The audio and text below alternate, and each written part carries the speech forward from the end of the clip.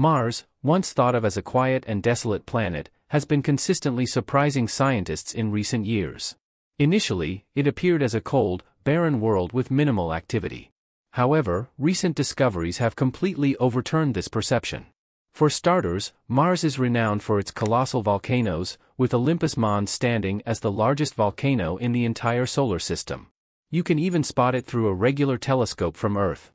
Nevertheless, volcanic activity on Mars ceased a long time ago as the planet lost its internal heat. This, in turn, led to a weakening of its magnetic field, causing the solar wind to strip away its atmosphere and the remaining water to freeze. But here's where it gets interesting: Mars seems to have woken up. Thanks to thousands of images taken by NASA's Mars Reconnaissance Orbiter between 2006 and 2020, scientists have identified numerous landslides and debris flows on the slopes of Martian volcanoes. More than 4,500 rock formations now resemble Christmas trees, a sign of significant seismic activity. Astonishingly, roughly a third of these formations didn't exist before 2006, suggesting recent tremors. So, what's the significance of all this? Well, these underground tremors led to the movement of massive boulders. Until recently, such seismic activity hadn't been observed on Mars. This newfound geological activity is quite intriguing, as it implies that Mars might not be as geologically inactive as we once believed. Now, what does this mean for the potential for life on Mars? While it remains a harsh environment with extreme cold, radiation, and no liquid water on the surface, there's still a chance that microorganisms could survive beneath its surface. Recent discoveries of subsurface lakes and the detection of organic molecules near ancient water sources have kindled hopes of finding microbial life.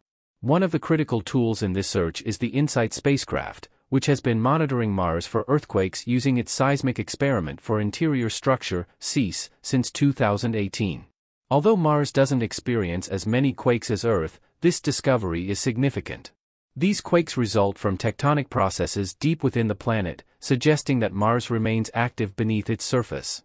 Furthermore, the presence of methane in Mars' atmosphere has stirred the interest of scientists. On Earth, higher methane levels are often associated with living organisms. While there could be other explanations for this gas on Mars, its existence has sparked curiosity about the possibility of life on the planet. Additionally, the Mars Perseverance rover has found organic molecules near ancient water sources, which is a favorable location for life. These molecules contain carbon, a fundamental building block of life as we know it. This discovery, coupled with sulfate deposits that often preserve organic matter and signs of life, adds to the intrigue. But Mars isn't just about searching for life, it's also about preparing for human colonization. The unique device MOXIE, aboard NASA's Perseverance rover, is testing a method to produce oxygen from the Martian atmosphere's carbon dioxide. This could be a crucial step for future human missions as oxygen is essential for breathing and rocket fuel. In summary, Mars has proven to be more geologically active than previously believed, and recent discoveries hint at the possibility of past or even current microbial life beneath its surface. These findings are incredibly exciting and could have implications for both scientific understanding and future human exploration of the Red Planet. MOXIE, a remarkable tool on board NASA's Perseverance rover, has achieved something quite extraordinary. It managed to generate pure oxygen from carbon dioxide, CO2, the main component of Mars' atmosphere.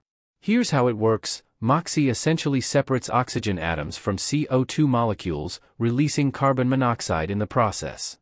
The Martian atmosphere. Let's talk about why this achievement is so important. It's all about the potential it holds for future Mars missions. During its initial test run, MOXIE showed it can make around 5.4 grams of oxygen in just 1 hour. To give you a sense of scale, that amount of oxygen could keep an astronaut breathing for approximately 10 minutes. This is a big deal because on Mars, every breath really counts. Now, what makes MOXIE even more valuable is its ability to tap into nearly endless supplies of raw materials. You see, the Martian atmosphere is about 96% carbon dioxide, making it a rich source for producing oxygen. Additionally, MOXIE uses regolith, which is the Martian soil covering the planet. After some processing, this regolith can turn into fuel, breathable air, or even water when combined with hydrogen. NASA, led by SpaceX CEO Elon Musk, is paying close attention to these groundbreaking discoveries. Musk, a strong supporter of Mars exploration, is actively preparing for missions to the Red Planet. He even shares his vision of revealing the first images of astronauts on Mars as soon as 2029. SpaceX's Starship, equipped with 14 Raptor engines, plays a significant role in this ambitious plan. Moreover, NASA has picked Starship as the primary crew landing module for future moon missions. If everything goes according to plan, astronauts will set foot on the lunar surface in 2025 or 2027 as part of the Artemis 3 mission. Beyond the moon, NASA has its sights set on Mars, with the goal of sending a crewed spacecraft to the Red Planet by 2040. The plan involves using the moon as a refueling station. But making a home on Mars is no small task. The first crew is expected to land near the planet's equator, where scientists have found Mariner's Canyon, a location with liquid water. This water is essential for survival, serving purposes like drinking, agriculture, and everyday life.